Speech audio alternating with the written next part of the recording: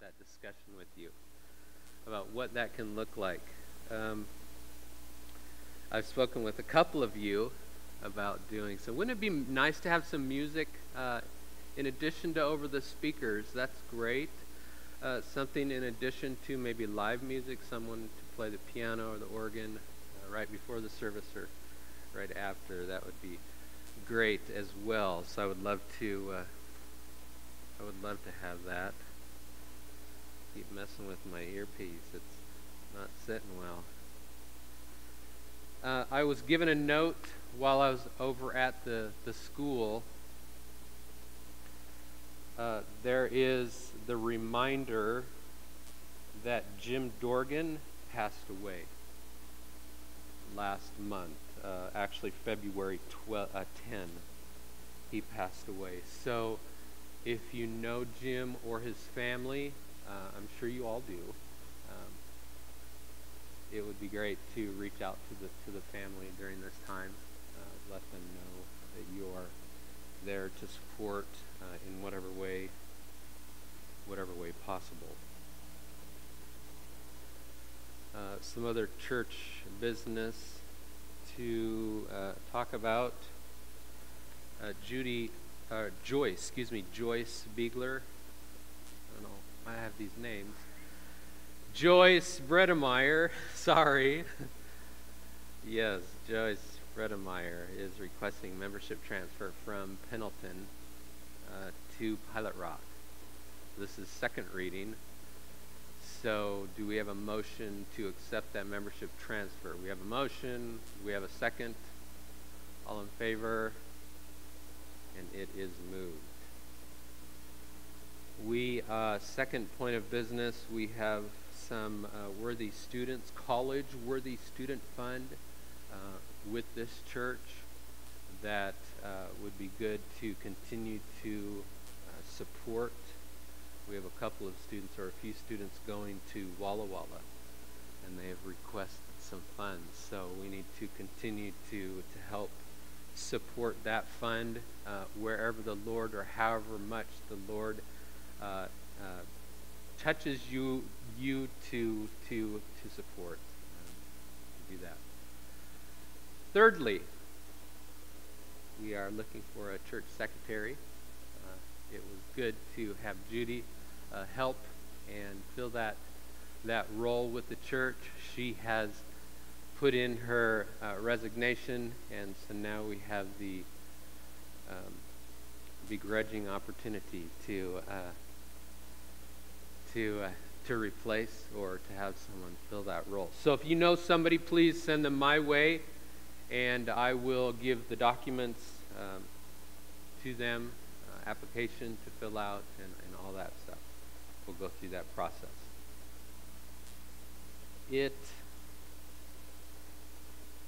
And finally,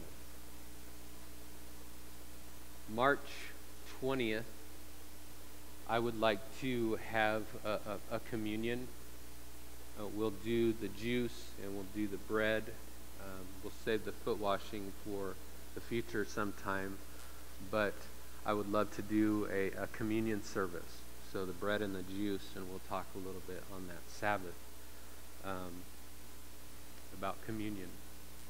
And so we'll go through that service. I'd love to do it March 20, so please keep that in mind and come prepared. They say it's important to, if you come to the altar and you remember someone who sinned against you or has aught against you, to go and make it right. So we want to give some time before that communion service to go and talk with and get things sorted out. So when you come, you can come and get things right with the Lord as well. So communion, March 20. We will be doing that. And finally, I would love to welcome you, both here in the sanctuary, as well as those who are watching online. I'd love to welcome you It's good to have you here, to participate, and to be here to fellowship. Before we go any further, I would like to have a word of prayer. Let's pray. Father in heaven, it's good to be here. It's good to spend time with people who love you, who follow you. I pray that your Spirit is here guiding and directing. Lead me, guide me, the words that I say, the meditation of my heart be acceptable to you, O Lord. Those who are here, those who are in the pew, as well as listening online, I pray for them as well, that the words that they hear and the meditations on their heart be acceptable to you as well. I pray that you lead us, teach us, guide us through your word this morning. Again, I ask that your Spirit is here, guiding and directing us this morning. I pray in Jesus' name. Amen. In our discussion, do you remember what book we're going through? We're going through 1 Peter. In the past, we've spoken, we've gone through Ephesians, we've gone through Jonah, we've gone through Colossians, all wonderful books. I've started in the book of 1 Peter. I love each one of the books. I think that they are really, really important to the world in which we're living and our perspective. I want to take you to the furnace. I would love to go with you and look at the forger's cauldron, if you will. We go out with our basin. We go out with our shovel to the creek, to the river, to the caves, and we mine gold. It's still in its rough state, but we get it and we put it in a pan, or we put it in a chamber or container, and we bring it back to be processed. And as we introduce it to the flame, that flame begins to melt down the gold. And as it melts, you add to it, in order to get rid of it, in order to get rid of impurities, you add to it borax, you add to it soda ash. In order to separate the impurities, you heat it up to take out the impurities. You add these ingredients, borax and soda ash, to help separate the gold from, yes, impurities, but also other metals as well. So finally, as you look in, you can scrape off the top things that have reached the surface. And then you take this molten metal, this molten gold, and you pour it into a container. You pour it into a basin or a bowl. You pour it into something that can stand the heat. You pour it in, and you let it cool. Going through this process, as you go through this process, you will then have 24 karat gold that, while was valuable to begin with, it was valuable when you pulled it out of the ground. Now that you have it in 24 karat gold state, it is much more valuable. It's soft, it's malleable, and you're able to make things out of it. Very, very, very valuable. In the same way, friends, Christians today are being refined. Refined by the trials of life. We're being made. We're being made ready to one day meet God face to face. There's a statement. A wise man once said, "My child, when you come to serve the Lord, prepare yourself for trials." Friends, some Christians practice. Friends, this morning some speakers, some preachers propose the idea that once you proclaim that you believe Jesus Christ, your world will be filled with success. Your world will be filled with smooth sailing. But as much as we'd love for that to happen, as much as we'd love that idea to be a reality, nothing, friends, could be further from the truth. Today, do you face trials? As you look at your life, do you face challenges? January 2014, we had just met and put my grandmother to rest. January 2014. It was something that we knew would happen. Something that we knew and we had prepared that it would happen. My mom and dad were retired in Missouri, living in Salem, and they had been taking care of her for a number of years. Well, laid her to rest, and then they began to plan. What were they going to do? Where were they going to go? Who they were going to see? July 2014, I got a phone call early in the morning from my mom. And she says, "Got up this morning and your father's fallen in the laundry room. What should we do?" And I said, go to the hospital. This is not something that should normally happen. And so they went into the hospital, and he began to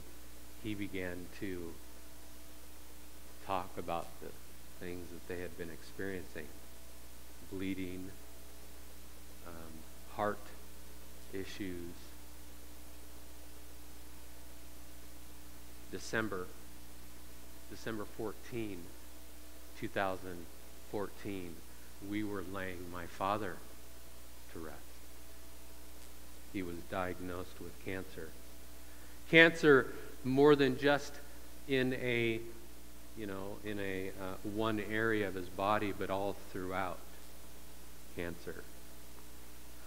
First of the year, laying my grandmother to rest. The end of the year, we were laying my father to rest. Trials. Do you face trials today? What kind of trials do you face today? Marcus Aurelius says, "The happiness of your life depends upon the quality of your thoughts. Therefore, guard yourself accordingly, and take care that you entertain no notions unsuitable to virtue and reasonable nature." What does that mean? As I look at my challenges and I look at my struggles, as I look at my trials, it's easy to get sucked into those, right? It's easy to get sucked into all the trials and all the things that we're being afflicted, the things that we're faced on a day-to-day basis. And as I look at the death of my father and then trials post, it's easy, friends, to get lost in the trial. James chapter 1. If you have your Bibles, I would invite you to open your Bible to James chapter 1.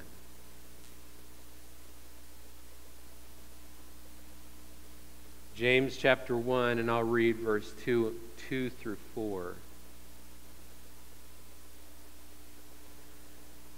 Despite your trials,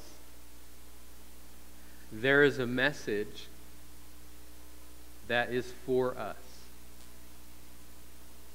There is a message that is for me today. James chapter 1, starting with verse 2, consider it pure joy. I love the New Living Translation, and that's where I'm reading from today. Consider it pure joy, my brothers and sisters, whenever you face trials of many kinds, because you know that the testing of your faith produces perseverance. Let perseverance finish its work so that you may be mature and complete, lacking nothing. Do we count it all joy to face trials? No, we don't. But according to James, what happens when we face trials with joy? According to James, what is the result?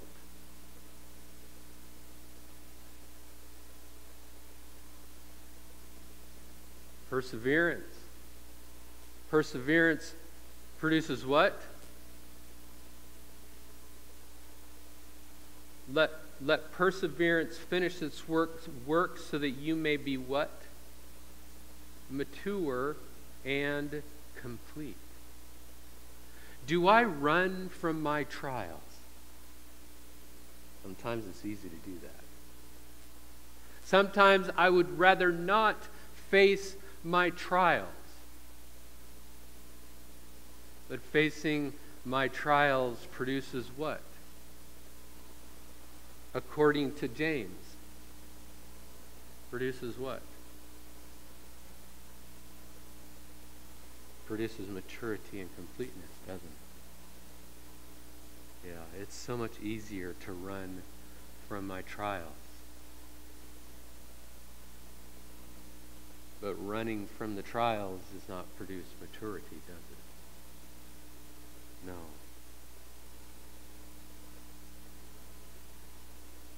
Now let's go to Peter. 1 Peter chapter 1, 1 through 5. I believe there's a reason why Peter begins his book the way he does. I believe Ephesians begins the way it does. I believe he begins that book for a reason that way. I believe as we look into Colossians, he starts the book of Colossians that way for a reason. 1 Peter chapter 1, 1 through 5 introduces us to a message. And because of that message, we are then able to face our trials. What is the message in 1 Peter 1, 1 through 5? What is it? Do you remember? You're chosen. And because you're chosen, we're able to face the trials. Why? As a chosen person, what is our response?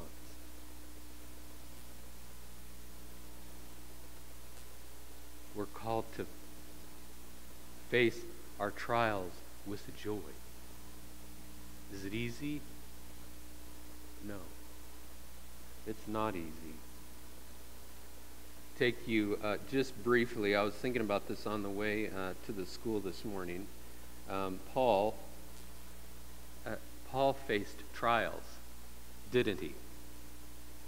Paul faced trials. 2 Corinthians 11, 22 through 25, really 22 through 28. I'll read a little bit here. This is Paul speaking. 2 Corinthians 11, starting with verse 23. Are they servants of Christ?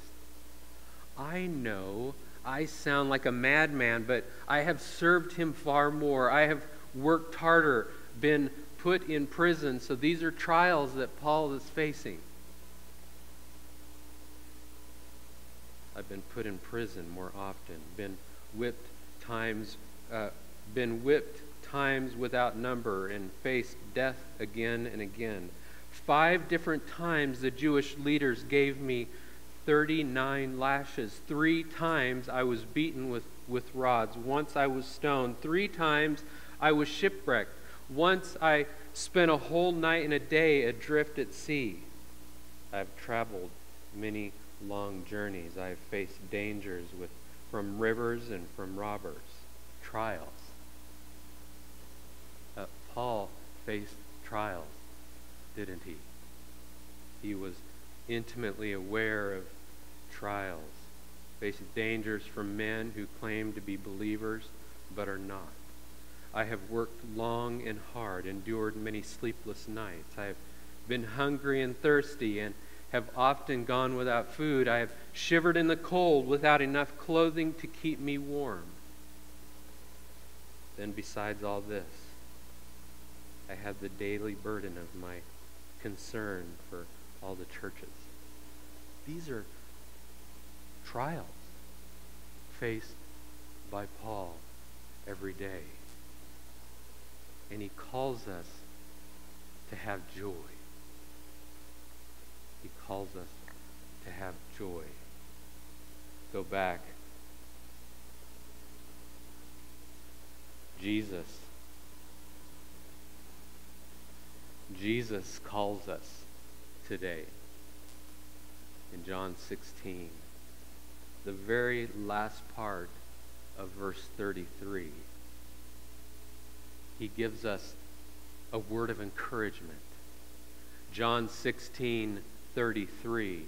It says, "In this world you will have trouble, but take heart. I have overcome the world." Friends, I don't know what burdens you're having today. I don't know what trials you're facing today. But we know John 16, Jesus is saying, in this world you will face trials. There is that guarantee. You will face trials, whether you're all alone in your home, whether you've not been visited by family, by friends, by whomever, alone, facing cancer. Whatever your trial is today, Jesus gives a word. In this world, you will have trouble. That is a guarantee. But despite those troubles, take heart. Take heart. Why? Because Jesus has overcome the world. Jesus has overcome the world.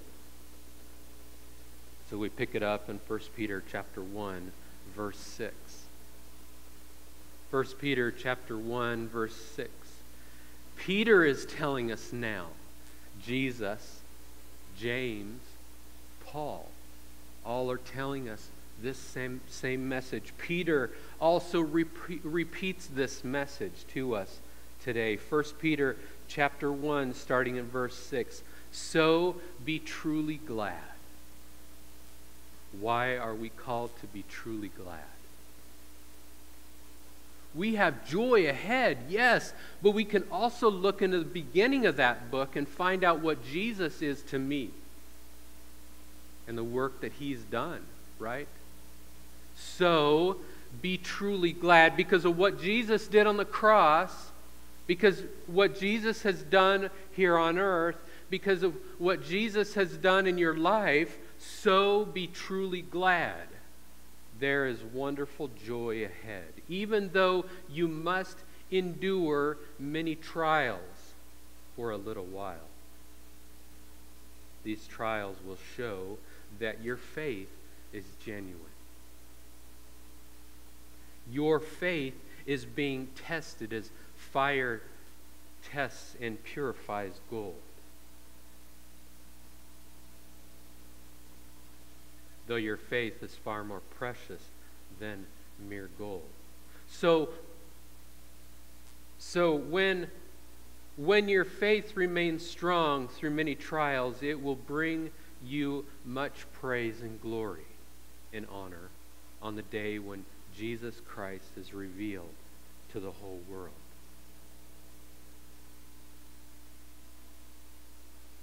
You love him, even though you've never seen him. Though you've never seen him, you trust him. And you rejoice with a glorious, inexpressible joy. The reward by trusting him will be what? Will be salvation of your soul. Friends, do you believe that? I'd like to share with you a song this morning.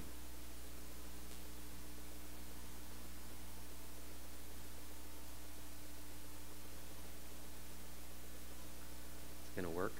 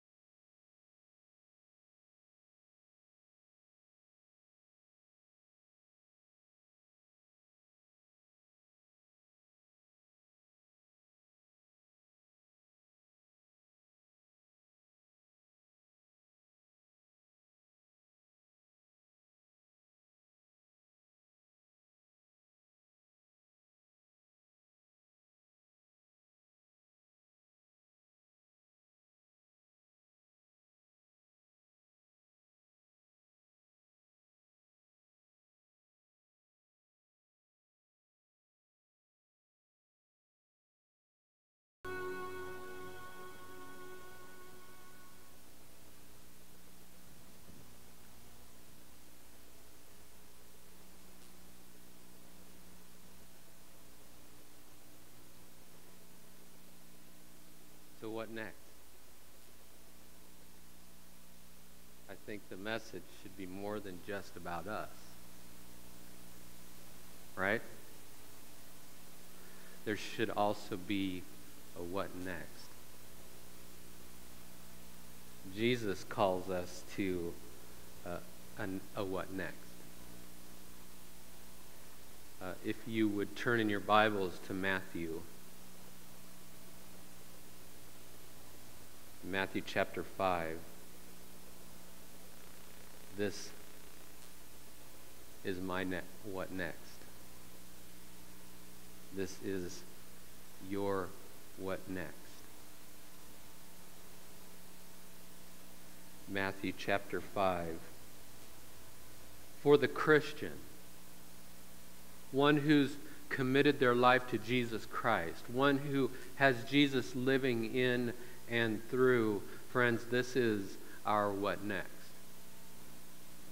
Matthew chapter 5, verse 43 through 45. You have heard that it was said, you shall love your neighbor and hate your enemy. But I say to you, love your enemies. Bless those who curse you.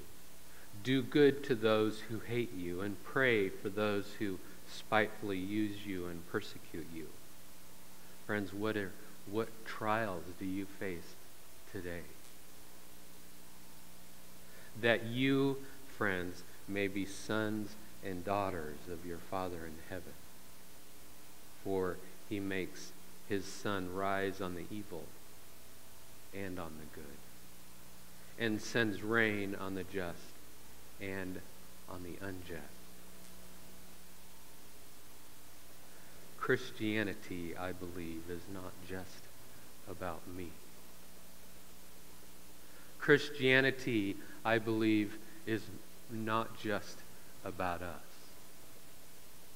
Christianity, I believe, is not just about you. The whole gospel demands a response. It demands it. If the gospel is just about me, then it's not the gospel. There is always a response. And that response is another. It is not something that I can cook up. I cannot love those who hate me. I cannot love and do what Jesus is calling me to do. It's only Jesus.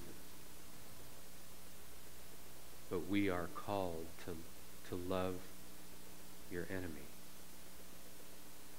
Bless those who curse you, and do good for to those who hate you. And pray for those who spitefully use you and persecute you. Let's be real right now.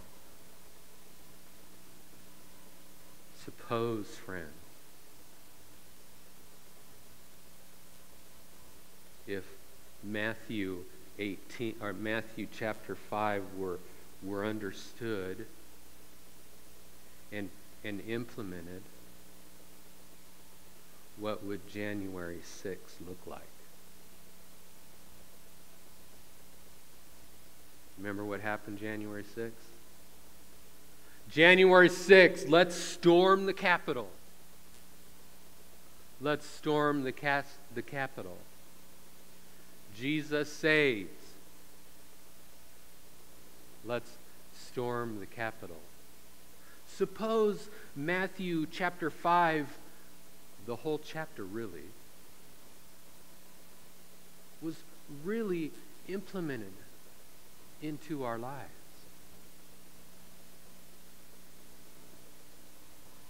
What would it look like? Would we storm the Capitol? Probably not. Would we seek out to kill and destroy those who maybe we didn't agree with politically? No, we wouldn't. Jesus was laying on a cross before it was pile drived into the ground, and they were putting nails through his hands and his feet. He didn't have a sign. He wasn't marching around saying, "You're treating me unfairly. You didn't count my vote." He didn't do that, did he? He didn't do that. The creator of the universe, the one who spoke and the word went out and created, had every right in the world in the universe to stand up and say, "You're being unfair." Right?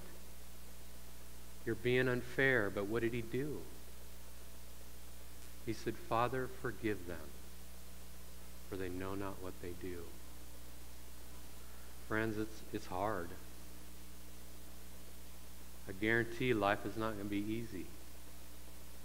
But the road that we're called to walk doesn't have a picket sign. It just doesn't.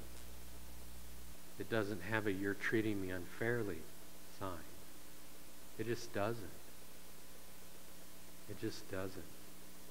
It has a sign. Yeah, it has a sign. Jesus had a sign up above him, kind of making fun of him.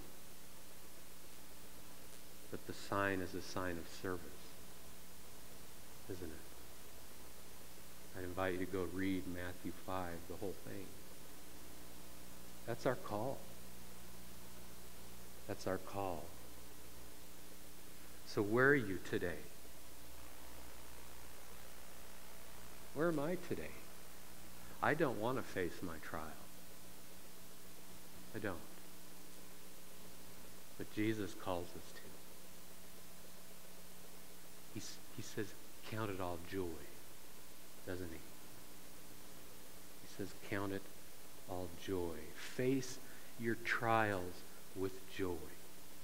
Right? Because Jesus already walked that path. Jesus already walked that path. So where are you today? Do you have a picket sign? Put it down. Do you have a "I can't" or "won't"? Put it down. Jesus calls us to do. Let's pray. Father in heaven,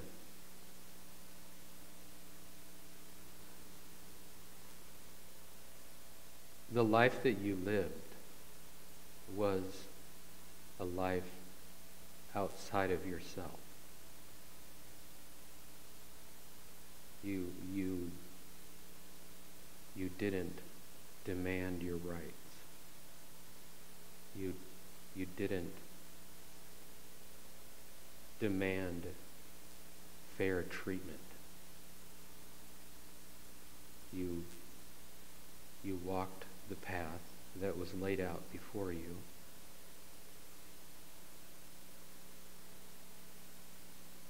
And you forgave them while you did it.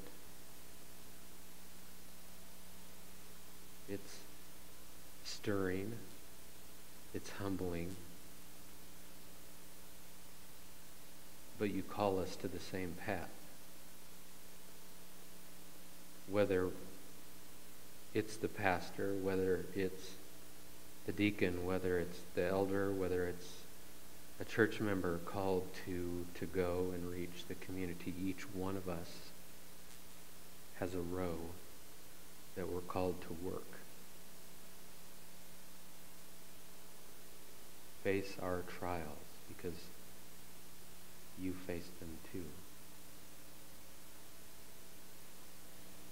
What does it mean to count it all joy? Father, you can teach us, so show us. Work in us because we know that he that's begun a good work will complete it. Work through us as we go into the community, despite what we face, despite what's going on in our lives. Go with us now. Not for our sake, but for your sake. I pray in Jesus' name. Amen.